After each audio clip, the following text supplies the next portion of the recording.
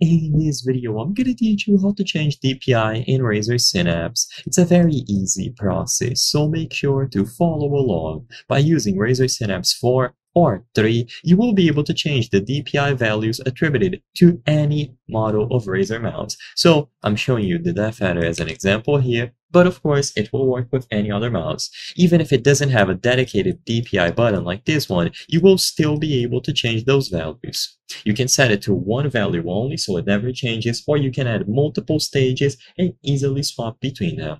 So first, download the latest version of Razer Synapse. Assuming that you don't already have it downloaded, you can download it by going to the official Razer website and then choosing the Synapse option. Simply look for Razer Synapse on Google. I recommend Razer Synapse 4, which is the latest version available.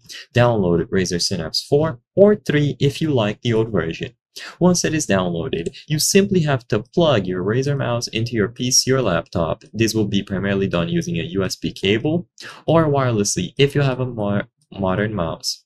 Once it is properly connected, simply opening up Razer Synapse should be enough to bring it up, so it will immediately appear under the devices. If it does not appear here automatically, then restart your PC or reconnect the Razer mouse.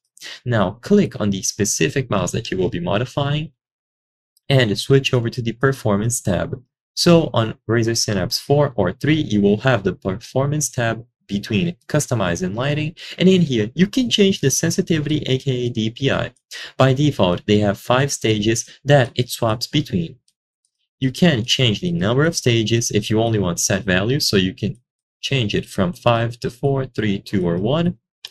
And you can make it so there are no stages. So if you only want a fixed value, make sure that you disable these stages. That way you can never accidentally swap between them.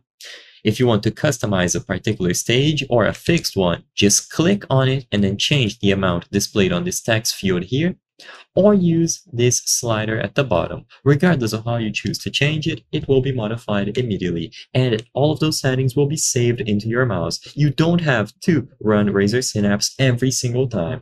I hope I was able to help you on how to change DPI Razer Synapse. If this video helped you, please be sure to leave a like and subscribe for more very easy tips. Thank you for watching.